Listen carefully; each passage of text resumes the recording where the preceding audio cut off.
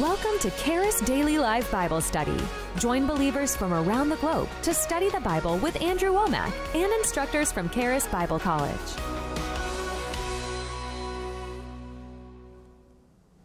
Well, good evening. My name is Daniel Bennett, and today we're going to talk about how to be free from stress and fear. Before that, though, I have a couple quick announcements. I'm going to set a world record for announcement speed right now. I'm hosting myself, so I'm going to do the announcements and jump right into it. So we're still doing Q&A. If you have questions, if you're watching live, you can ask your questions. I'll answer as many as I can at the end. Also, if you need prayer or if you would like to become a partner or donate, become part of this ministry, you can call 719-635-1111, or you can go to our website, awmi.net. That's it. Okay, let's jump right into this. So, like I said, my name is Daniel Bennett. I'm the Executive Director of Academics here at Charis Bible College. And I find a lot that stress and fear, and I know there's many types of fear, can really take away from our enjoyment of life. And really, and I don't mean every form of fear, but more the fear connected to stress, being overwhelmed, things like that. I find that a lot of people, they miss out on how awesome life can be and how much fun they could be having if they're walking in stress and fear, because really it just makes everything worse. And so I want to give 10 different ways to be free from stress and fear. And yeah, I'm looking forward to it. If I don't get through all of them, then I'll just finish it tomorrow. So actually I'm sharing tomorrow also and Monday, I believe, unless anything changes. So first of all, before we get to the 10 points, is that life is so much greater than darkness. Right? Life and light is so much, light is better than darkness, life is better than death. They're not equals. Right? Life actually swallows death, right? It's so much greater than it that it completely destroys it. And I want to start with 2 Corinthians chapter 5, verse 4. So it says, "For we who are in this tent groan, being burdened, not because we want to be unclothed, but further clothed, that mortality may be swallowed up by life." And I love that image right there, mortality being swallowed up by life, right? Death was never supposed to be part of our experience, and life is so much more powerful. See, what happens a lot is a lot of people believe that light and dark are two equal forces, right? God and the devil are two equal forces. They're not equal at all, right? Light completely destroys darkness. The devil's not even close. He's not God's equal. There's not some battle in the spiritual realm of two equal opposing forces fighting for supremacy. God has all the power, right? And that's the whole reason why God couldn't interact with us before Jesus. He had to keep a distance from us because he's so holy, and we were in darkness, that if he got too close to us, we'd be vaporized, right? We'd be completely destroyed. That's why, right, when God's meeting with Moses on the top of the mountain, everyone else was terrified. Because if you're in darkness, then the light will completely destroy you. And out of God's mercy, he kept a distance until he could come as Jesus to save us. And so light is so much more powerful. So what does that have to do with stress? Well, my first point, before I get to the 10 points, but my first introductory point is that I'm going to share 10 different tips, but you don't need all 10 of them, right? If you're in a room that's pitch black and there's 10 light bulbs in that room, you don't need to turn all of them on. If you turn on just one of them, the room is now bright, right? You've now pushed out darkness, it's gone. You only need one of the 10. Now, if you turn on 2, 3, 4, if you turn on all 10, it just gets brighter and brighter. So it's great if we're walking in more than these. But I'm not encouraging you to try to focus on 10 different things. That might even cause more stress, right? That'd be ironic if you listen to a how to be free from stress thing and you end up becoming stressed out about it. I know I've listened to teachings on healing where it's like 20 reasons why you might not get healed, and then by the end of it you're like, I'll never get healed. My goodness, that's, so I'm not trying to do that to you. So again, life is so much more powerful that if you just get one of these, if you just start walking another level in any one of these, you will be free from stress and fear, because each one of these can get the job done. God is so much more powerful. So I'm going to look at 10 different things. First of all, though, what is stress? What do I mean by stress? A basic definition of stress is a state of mental tension caused by a difficult situation, right? So there's a tension there. Something's got to give. There's too much going on that you can handle. Usually it's caused by two things. Usually there's a desire that you have and there's something in the way. Right? So maybe you want to do something and you don't have enough time, or you want to buy something, you don't have enough money. You want to spend time with somebody, but they're not available, right? It's basically a form of lack. I want something and I can't get it, and therefore I'm stressed out about it, right? Maybe some examples, maybe you need to make a decision and you wish you had 4 days to think about it, but you only have 30 seconds, right? That could be a cause of stress. Maybe there's 3 things you need to do and you only have time to do one of them. That could be a cause of stress, right? If anybody is a A parent, right? Sometimes you're in that situation, right, where you're like, I'm trying to cook and clean and take care of the kids, and all three of them are full-time things, and how am I supposed to juggle all of this at the same time? So that could be a form of stress when you're trying to do more things than you have time for. It could also be, you're trying to get something done and something goes wrong, right? So say, for example, you wake up a little bit late, so that goes wrong. You get ready just in time. Say you have an important meeting or an important class or something like that. You have to go take a test. And so you rush out the door, you barely make it on time, and your car breaks down, right? That could be a cause of stress where you want something and something is in the way of that. So that's kind of what I'm talking about. It's not always just an obstacle. Usually if there's an obstacle and you have all the time in the world, that's not always stressful. Usually it's that things are happening so fast and all at the same time, and that can cause a form of stress, a form of fear, where you feel like I won't get what I want. Things are going to go wrong, something like that. And that's no fun way to live. That's not how God wants us to live our lives. So let's move on here. Like I said, you only need one of these. Don't be stressed out when I talk about 10. And for all I know, I'll only get through 5 of them, and I'm not stressed one bit. We'll just move on till tomorrow. So the first one, some of these will be really, really quick. Some of these might be a little bit longer. But I just want to show you all the different ways that you can be free from stress. Not all of them, many of them. I could go on and on, but we'll just do 10. First one is love. A revelation of God's love is all you need to be free from stress. All right, 1 John 4, chapter 8, or verse 18. So 1 John chapter 4, verse 18 says, there is no fear in love, but perfect love casts out fear, because fear involves torment. But he who fears has not been made perfect in love. Right? Fear involves torment. Again, fear, stress, similar things, right? Is that if you're walking in fear, if you're walking in stress, being overwhelmed, that's torment. That's not fun. That's not what God has for us. Perfect love casts that out. So if nothing else, right, if you have a revelation of God's love, you can walk in amazing peace and freedom because you don't even have to understand it, right? It's not even like the situation has to change. You're just like, I don't feel that anymore because I'm such a revelation of God's love for me. Basically what happens is that when people are stressed out, usually it means that they have tunnel vision on the situation that they're in right now, right? So things are going all crazy right around me. And so if we back up and look at the big picture and we're like, wait a minute. This is just one situation right now. If I back up, God is still God. He still loves me. I'm still loved. He's got my back. It's His grace, not my own strength, right? If you back up and again, focus on that revelation of God's love to you, God's love through you, it changes how you look at the experience. So I want to give an example of this with Martha, one of my favorite women in the Bible, favorite people in the Bible. Luke chapter 10, starting in verse 41. Jesus answered. So Martha went to Jesus and said, Jesus, my sister's not helping. She was stressed out and frustrated. Jesus answered and said to her, Martha, Martha, you are worried and troubled about many things. But one thing is needed, and Mary has chosen that good part which will not be taken away from her. You see, Mary chose Jesus. And it doesn't mean that no work had to get done. But Jesus would have Jesus would have taken care of things. If Martha had chosen Jesus, she wouldn't have been stressed out and worried and frustrated and angry. He's like, no, Mary did the right thing. She chose me. And again, if you only get one of these, this is the best one, right? It's this revelation of God's love and saying, He loves me, I love Him. Everything else will sort itself out. If I just am focused on God, He'll lead me in what to do. He'll give me the grace for what I need to do. He'll give me wisdom. He'll give me direction if I just focus on Him. And so, again, you might say, what about the situation, though? I mean, if I just sit around saying God loves me, nothing's going to change. But that's not true, because God's love is not just an emotion, right? God's love actually changes a situation. God's love is powerful. God's love actually changes things. It's not just, just sit around while the world burns down around you. It's, no, I have peace, and now that I have this peace, I can focus on what God's leading me to do in the situation. So God's love is powerful. Number 2 is humility.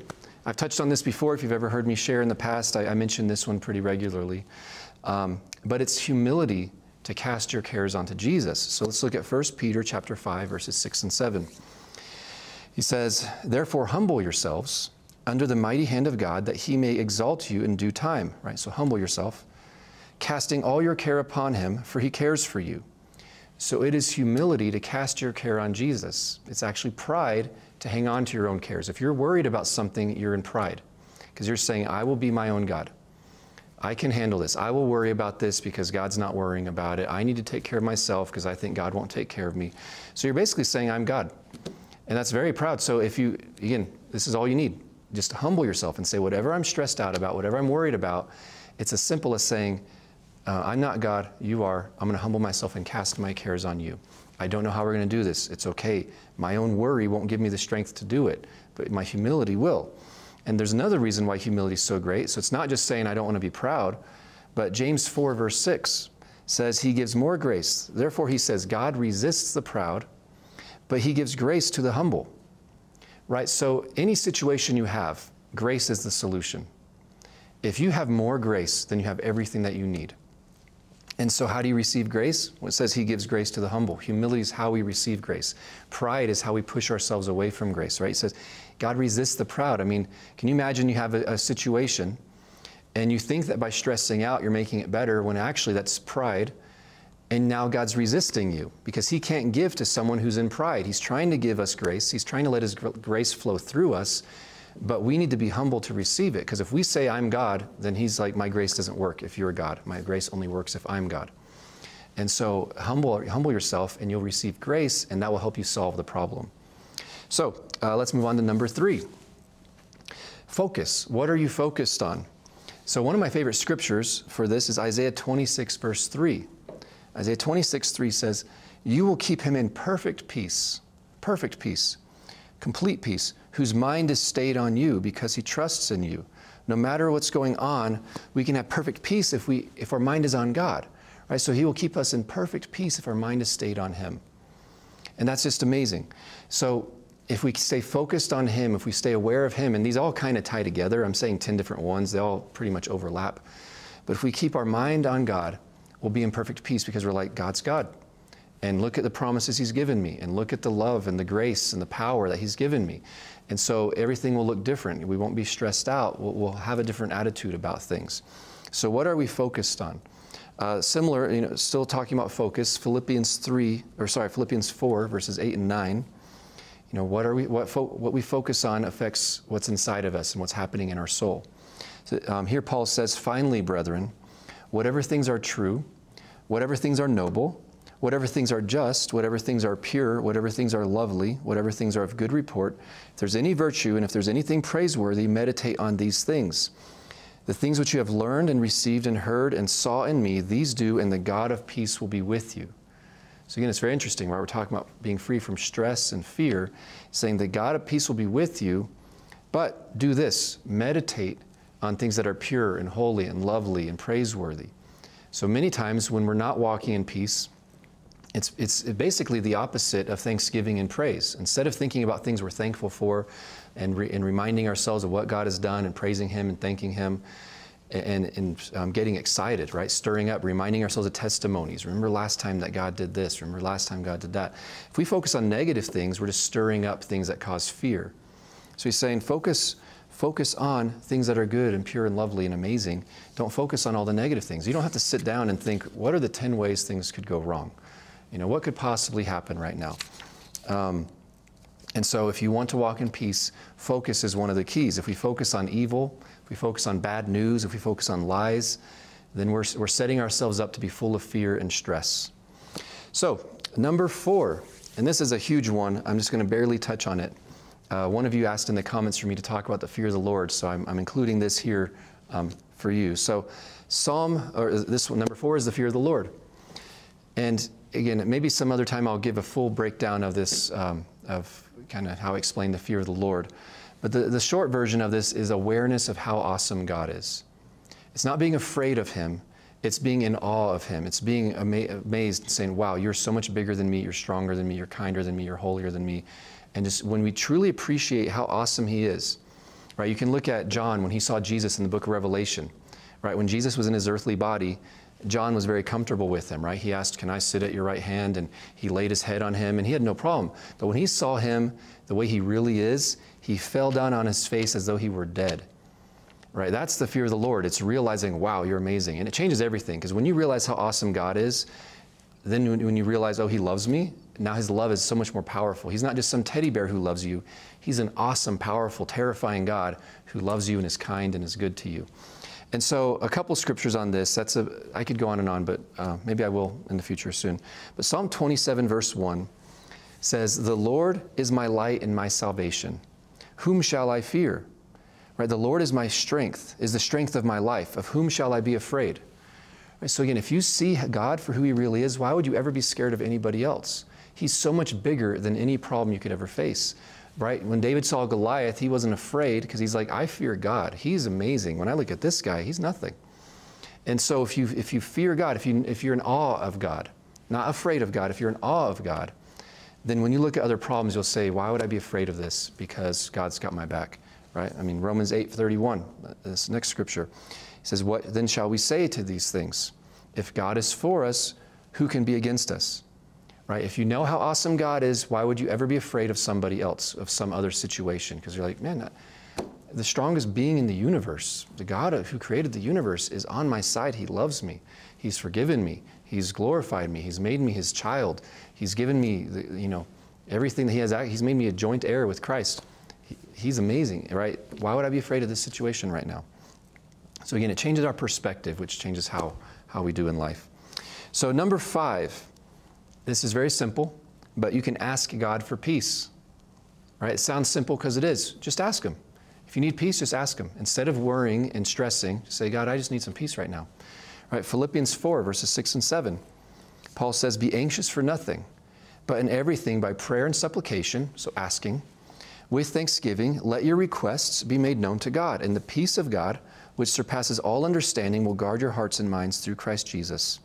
See, sometimes you just need supernatural peace. And here he says, it's not wrong to ask for it. Just with prayer and supplication, let your requests be made known to God. God, I need this. I'm asking you for peace. Just ask for it.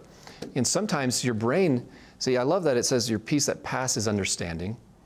Because sometimes your brain, it says, I can't have peace unless I understand why I should have peace.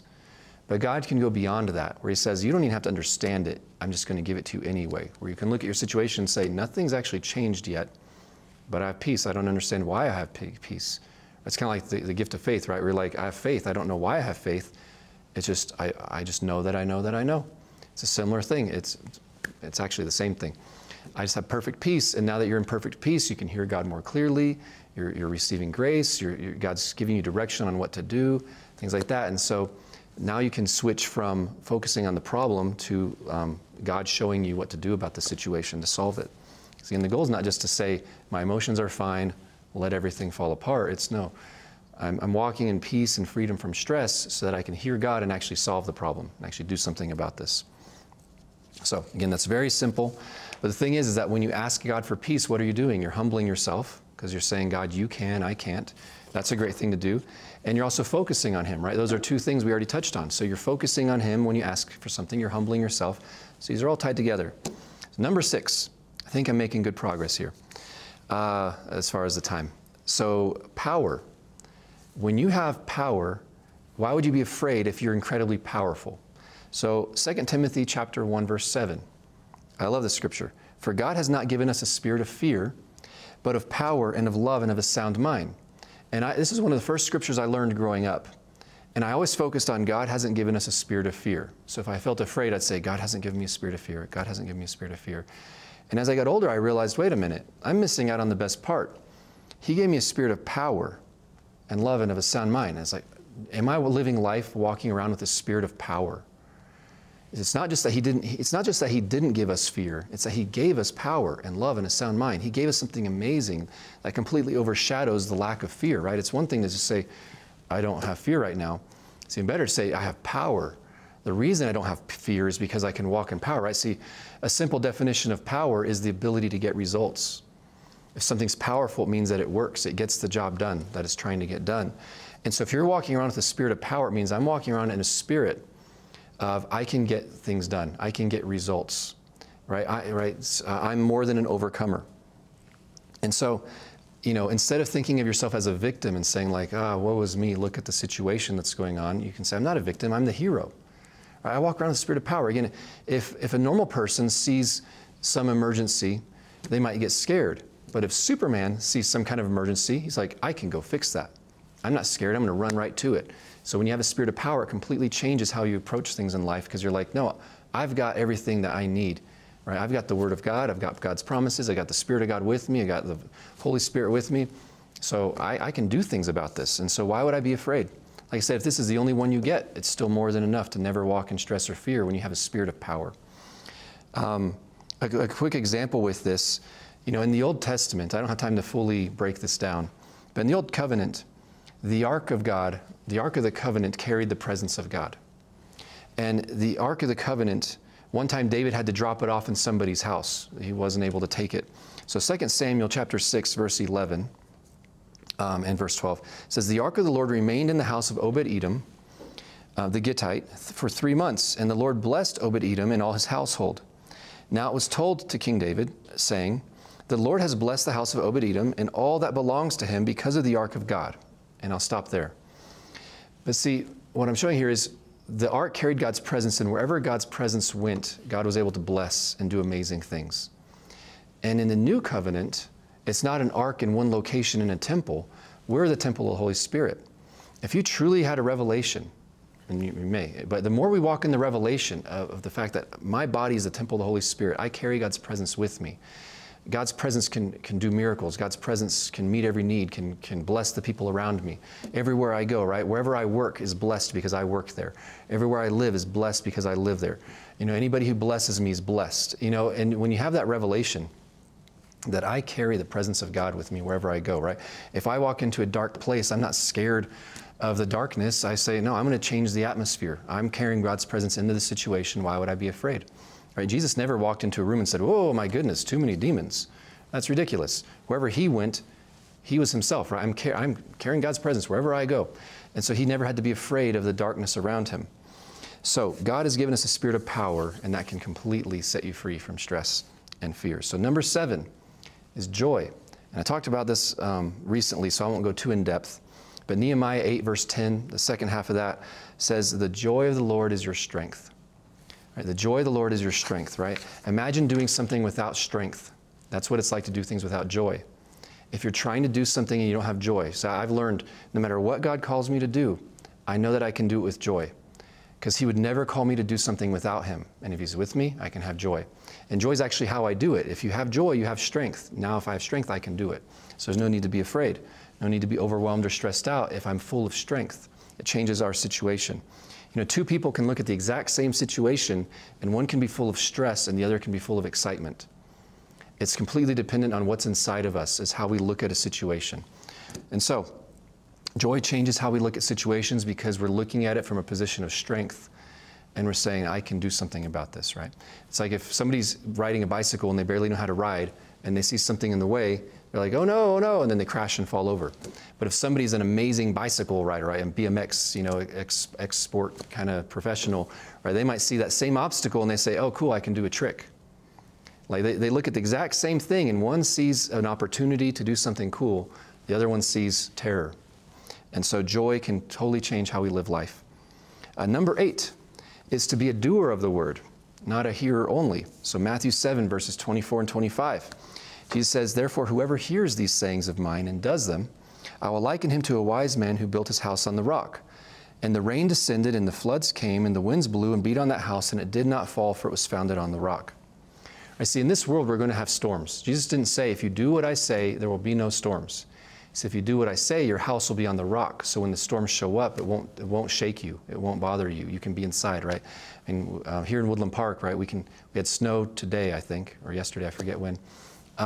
There can be a storm, and I can be inside asleep because my house is sturdy. And so if your house is on the rock, it doesn't mean storms don't come your way. It means that the storms don't shake you. You don't have to be stressed out and full of fear. When a storm comes your way, you're like, I'm fine. I'm indoors. A lot of Christians stand on the roof of their house. Right? It's like there's a storm coming. They're like, Jesus, save me, save me, save me. And he's like, go indoors. Right? I'm telling you what to do. It's that simple. Don't stand on your roof. Just go inside. You can be watching TV, playing video games, eating dinner, reading bedtime stories to your kids, and there could be a big storm outside. It doesn't even bother you if your house is sturdy. So the way your house is sturdy is by hearing what Jesus says and believing him and walking accordingly. So being a doer of the word, it was number 8. Number 9 is know where you are. Wow, I'm going too fast, I think. I think I'm going to have, I'm going to have way too many questions to answer. Anyway, so number 9, know where you are. What do I mean by this? You are not in the storm, right? Usually fear is caused by being in a storm. You're not actually in the storm. Right? Ephesians 2, verses 6 and 7 says, God raised us up together and made us sit together in the heavenly places in Christ Jesus. The real you is seated with Christ right now. If you're born again, your spirit is with Jesus right now on the throne. That's where you are. You are safe. It's kind of like you're playing a video game. You're sitting there with Jesus, and then what's happening in the natural world isn't the real you. It's not the full picture, right? You're not. If I'm playing a video game and something happens to my character, I don't freak out. Say, oh, I'll try again. I'll try again. And that's what it can be like, right? Maybe if Jesus is sitting next to me, I'll be like, can you pass this level for me? It's too hard for me. And that's how the relationship can be, where you say, I'm totally fine. I don't need to be afraid because the real me is safe. Because honestly, even if you die in this world, you just instantly are in the presence of God. Because in your spirit, you already are. It just right now, it's very similar to playing a video game in that sense of, okay, there's situations I need to resolve. I need to walk, in power and love and grace and things, and I need to change things and all that. But the real me isn't actually in the storm. The real me is in heaven, right? That's why Jesus could be asleep in the boat, right? Because the real him wasn't in the storm. He had authority. He had a spirit of power. He knew he could stop it if he wanted to, so he wasn't afraid. He was walking in humility. He knew it was God, not natural strength. And so if you know where you are, the real you is, then the stress will just melt away, right? The fear will just melt away when you say, that's not the real me. I'm safe. I'm sound. No one can steal me from God's hands, right? Nothing can take me away from God. I'm safe with him. And it just changes our perspective. We say, yeah, I'd still like to solve this issue, but I'm doing it from a position of strength and peace and safety instead of doing it from fear. So you're not in the storm. And number 10 is wisdom and understanding. So wisdom and understanding can set you free from stress and fear. And this one, this is the longest one actually. So Proverbs 2, verse 11 says, discretion will preserve you, understanding will keep you. And there's dozens of verses I could have used right here, but understanding will keep you. If we understand why we're stressed in the first place, that can set us free, where we say, you know what, I'm just going to solve this problem. And so I want to explain here a little bit. If you understand the cause of stress, you can walk in freedom from it. You can prevent it, you can solve it, things like that. See, one of the reasons for stress is unclear priorities. If you don't know what you're committed to at what level, then life can be very stressful because you'll try to do everything and then you won't be able to do everything and you'll never know, okay, I can't get it all done, so what do I do, what do I not do? And it can cause stress when you just don't know why you're doing what you're doing. So imagine a few examples for this. Imagine that at your house, you have 8 glasses, 8 plates, 8 bowls, 8 forks, 8 knives, right? 8 of all of the dishes and stuff like that. And you might say, I run out too quickly, so then you buy 16. And you're like, oh, this is much better. Now I don't have to do the dishes as much. But then you say, now I'm going to buy 24. Now I'm going to buy 32. Now I'm going to buy 100. Right? At some point, you're like, okay, now the kitchen's always dirty because I have too many dishes. My cabinet can only hold 20, and I have 32. And so it's like, okay, I bought so many, now they're everywhere, and everything's a mess. See, more of a good thing can actually become a bad thing. If you try to squeeze in more things than actually fit, then it makes everything worse. And I'll give a few different examples for this, right? Imagine trying to pack a suitcase, right? And you try to pack everything in it, and I'm sure all of us, if you've ever traveled, you've probably been in this boat, right? Where you're like jumping on the suitcase, trying to squish it down, trying to get the zipper to go. But if you refuse to take something out of it, if it's just about to burst, and you get the zipper done, and then the whole suitcase breaks, right? Now you can't use a suitcase at all. See, if you try to, and again, that's actually a literal form of stress. You're stressing the container. You're stressing the cabinet. You're stressing the suitcase. If you try to squeeze things in. And see, the reason why people try and do that is because if you don't have clear priorities, you're like, I can't take anything out. I want all of it. But if you know your priorities, you can say, this is my top priority. That's my next one. That's my next one. That's my next one. So you'll say, I don't like it, but I know exactly what to remove. I know exactly what to remove to get this done, right? I can fit 20 glasses. I only want 20 glasses.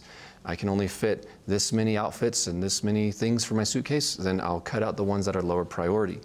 So that's a very simple example, but people do this stuff all the time unintentionally, right? We do it with our time. We do it with our money. We do it with our focus. I want to focus on too many things. Well, guess what? Now you're not focused on anything. Your social life, your hobbies. There's so many ways that we unintentionally stress ourselves out by trying to pursue everything and not knowing priorities and saying no to some things, right? One of the keys to freedom from stress is being able to say no to things. And you can't say no to things unless you know what your priorities are. So for example, if you have $100, but you want to spend $200, that's stressful. If you go ahead and do it, now you're in debt. Now it's another form of stress. You're stressing out your account. If you only have 24 hours in a day, which you do, except for a couple days ago, daylight savings, is if you have 24 hours in a day and you want to do 30 hours worth of stuff, you'll be stressed out because it just won't work. You can try and try and try all you want, and then you'll start sacrificing your sleep and sacrificing family time, and now your whole day got worse because you tried to cram so much in there and you didn't say no to anything. If you have 20 friends and you want to be best friends with all of them, but you only have time for 5, that's going to be stressful. Now you're actually a bad friend to all of them if you don't say, you know what, this is my inner circle that I have time for. I can't be best friends with everybody. So if you never say no to things, that can be very stressful because it's easy to want more than we can handle. It's easy to want to buy something you can't afford. It's easy to want to do. If the days lasted 48 hours, I would still run out of time. There's so many things I want to do in a day. Like I'd want to spend 10 hours doing this, 10 hours doing that, 10 hours doing the other. It's easy to want more. We have to know our priorities so we can say no. Again, freedom from stress is often tied to that wisdom and understanding, saying, here are my priorities, this is what I'm going to say no to. And then everything simplifies. And so that was number 10, is wisdom and understanding can actually help us walk in freedom from stress because we can just solve the problem. We just don't try to do everything. We just say no to certain things and say, you know what, if I have $100 and I want to buy 4 things that cost $50 each, which is my number 1 most important? Which is my number 2 most important? Okay, 3 and 4, sorry, maybe someday, but I'm only going to do these and I'm going to enjoy it. And then you're not stressed out. You say, I made a tough call, but I know what I'm committed to, so I chose the ones that are most important to me. And now I spent 100, I had 100, I'm happy. You know, and so a lot of times people cram too much in, and if you just start chopping some things out of your life that shouldn't be there, right? If you say, I want to follow God with all my heart, and I want that circle of friends that's dragging me down. I want both. And it's like you can only have one or the other. If you try to have both, you won't get either. You know, anyway. So one of the keys is to start chopping things out, and that comes from wisdom and understanding. So those are the 10. I hope that's helpful. Again, life does not have to be stressful. God did not design us to be stressed out all the time, and He doesn't even need all of His power to set us free. Any one of these nuggets I've shared is more than enough to walk in freedom from stress and from fear. That's how awesome God is that you don't have to have perfect victory in every single area to never have stress. You just need one area of victory, and that's more than enough. And I'd say maybe pick 1 or 2 that you liked and focus on those. Or, you know, if you see one, you're like, oh, that's one I always go with, maybe try a different one. Maybe say, I always try that one. Maybe I'll try one of these other ones and see how that goes. I'm just going to really focus on this revelation of God's love. Or I'm just going to start asking God, or I'm going to start walking in more wisdom and understanding. Again, all 10 are great, but just pick one. Start with one. Listen to this again 10 times and pick another one. So anyway, I'm going to move on to the Q&A now. We'll see how this goes. By the way, for those of you, I've heard that some of you are wondering why we do so many reruns lately. And it's because we have some construction going on, and also we were having a hard time finding hosts. And so as you can see right now, I have no host. And so as we're growing and people are getting busy with different tasks, we're going to try out doing this without hosts in order to avoid reruns. And so I'm excited to spend more time with you all. That's why I'll be here tonight and tomorrow. And so it's much easier to find one person who's available than 2 people who are available. So anyway, we'll see how this goes. I might ask some questions that normally, anyway, we'll see what happens, okay? So first question is by Mr. Coffee on YouTube. Is that German or just kidding? So what about when you feel stress and mental tension for no reason? When there's no difficult situation, but the feeling of stress and not being able to relax is still there? That is a really good question. So if there's no reason for it, there's still some reason, right? I mean, whether it's you didn't get enough sleep or you drank too much coffee, or right? Sometimes it could be a biological thing that's going on. And that's where I'd say, okay, God, let me pick some of these, right? So wisdom, understanding. Is there anything that I'm doing that I could do different? Is there any wisdom for this? But also I'd go to, right, asking God for peace, right? The one I mentioned there is just asking God, saying, God, I don't know why my brain won't stop working, right? If someone's struggling with insomnia or something like that, just be like, I know this isn't from you, so I ask for your grace. You know, I'm just asking you for peace. And if there's anything that I can do differently, show me. If there's anything I need to be set free from, show me that. If I need to be healed of anything, then thank you that I'm healed in Jesus' name. And so there doesn't have to be a reason you understand. But there is a reason, right? Whether it's subconscious or physical or whatever it is. And so God can overcome it no matter what it is, whether it's a reason you understand or not. It doesn't always have to be a problem to solve right in front of you. Maybe that is the problem, right? Maybe it's like, I just can't stop thinking. I just can't turn off this thought. I can't stop having this dream. Or maybe, yeah, you wake up in the middle of the night and, whatever it may be. Now, to me, if I ever notice I have thoughts that I don't like, I try to go into detective mode and say, where'd that come from? Right? Why do I not have the same peace in my heart, peace in my mind, whatever it is? And sometimes I ask God to show me so I can change something. Other times it's like, I don't understand. I don't need to understand. I just want to be free from it. I don't have to. God's not limited to our understanding unless we limit him to our understanding. I like to let God do things beyond what I understand, and sometimes he'll explain it to me and sometimes he won't, but I still am just happy to receive it either way. So I hope that helps. That's a very good question. Let's see. So I'll go ahead and ask this. So one question here, I guess this is, anyway, do you believe America's at a crossroads? This is anonymous. It seems like culture is going so woke. That's a good question. Are we at a crossroads? I think that we're always at a crossroads.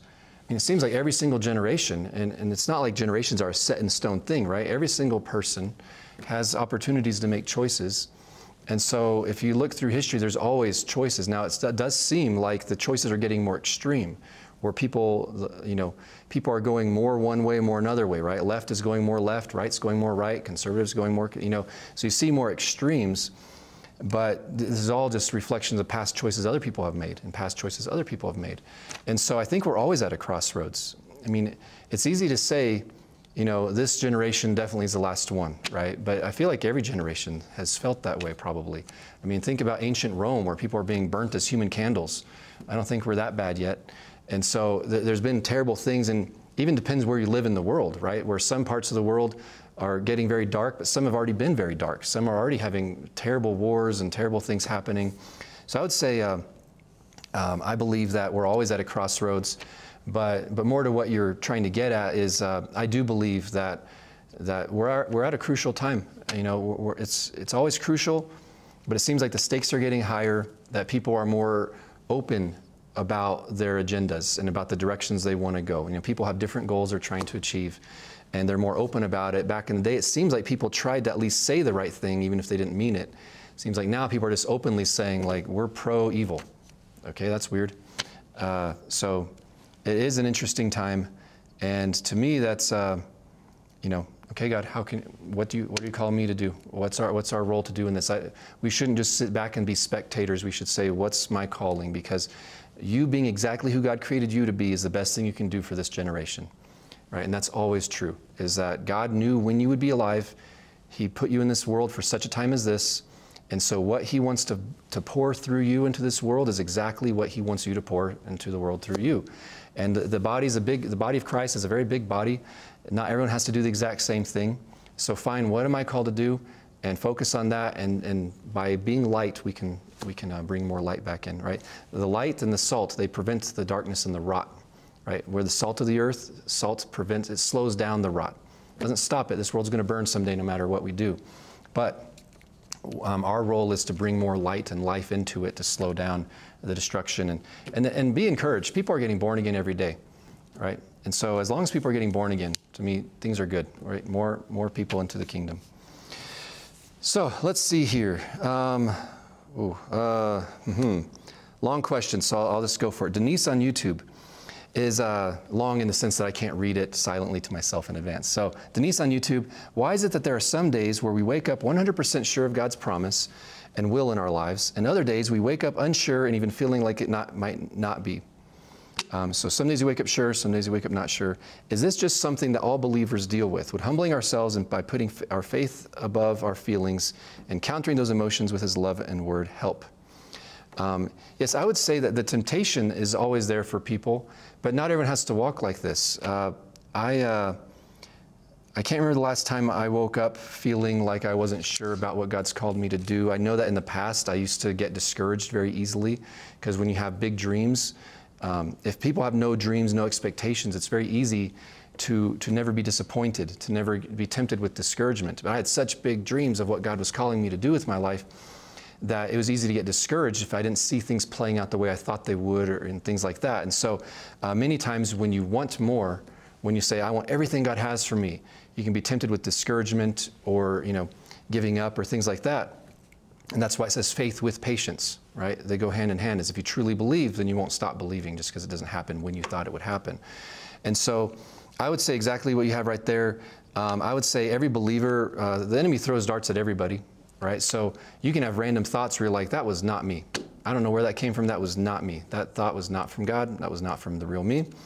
And so I'm not going to think about it anymore. I reject that thought. And so the enemy throws darts at everybody. There's temptation for everybody, but you do not have to live life always waffling back and forth. You can be free from that. And again, like you said, I would say humbling yourself, saying, you know what, I'm going to receive what God has for me. I want to walk in grace. I want to sow the word into my heart. I want to change my focus.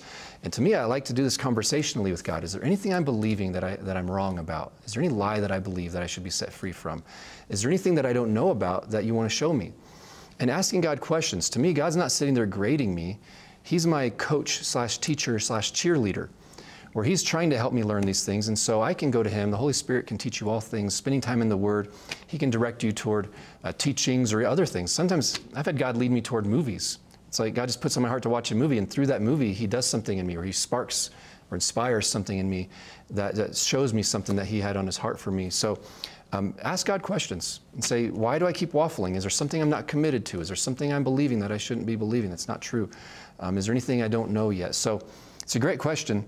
And I'll just encourage you, if you're still in doubt, if you keep waffling, just ask God why. And have those conversations with Him. Say, journal your thoughts. To me, that's a very, I could talk about that for hours, is the power of journaling. Because the moment you write something down, you can look at it. And once you look at it, confusion, lies thrive when there's confusion. And so if you don't know your thoughts very well and it's kind of vague, it can have more power over you. If you write it down, you look at it and say, oh, well, that's a lie. And now it has zero power, because lies are only powerful if they can trick you. The moment you know it's a lie, it's the easiest thing in the world to let go of. So that's one thing that's just a practical tip that may or may not work for you, is write things down, because it says taking your thoughts captive. It's easier to take your thoughts captive if you write them down, look at them and say, that is not from God. I reject that, and move on. So let's see here. Let's see. Yeah, so AK on YouTube is, how do you apply this in a practical sense? My kid's schedule's so crazy, I feel like I'm never at home to do chores. So this is where, again, I can't give you a specific answer since I don't know your exact situation. But to me, this goes to that very last one I talked about, right? Trying to squeeze too many things into a suitcase and saying it's about to burst.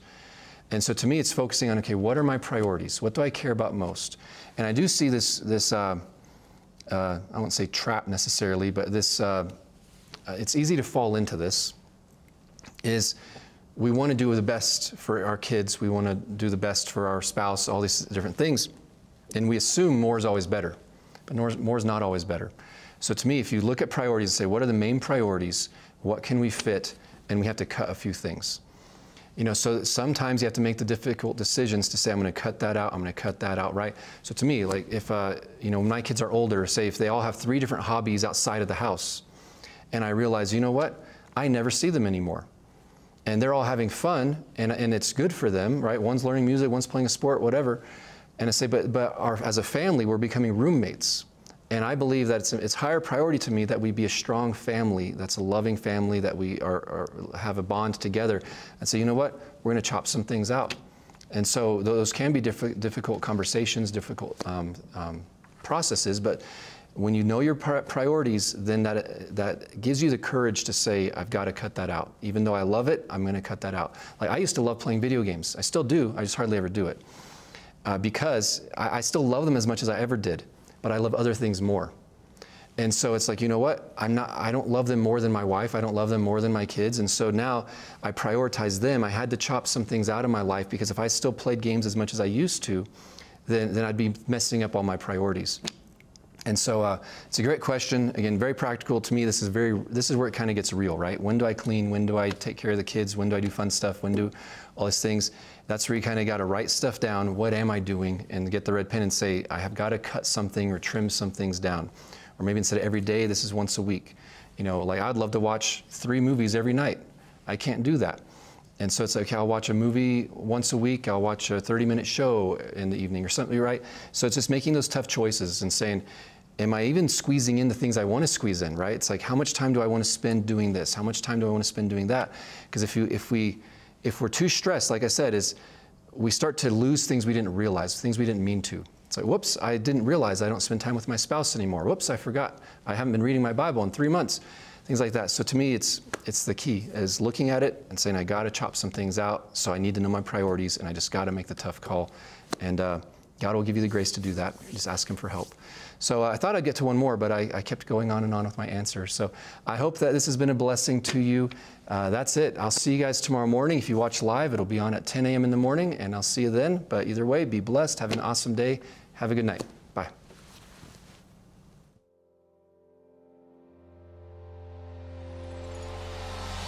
Gospel Truth Conference has just been incredible. You can feel the truth coming out, and you can feel your spirit saying, this is the truth. Your spirit, it is united with Christ. They are one. In the spirit realm, you are identical to Jesus, ounce for ounce, molecule for molecule, because it's Jesus living on the inside of you.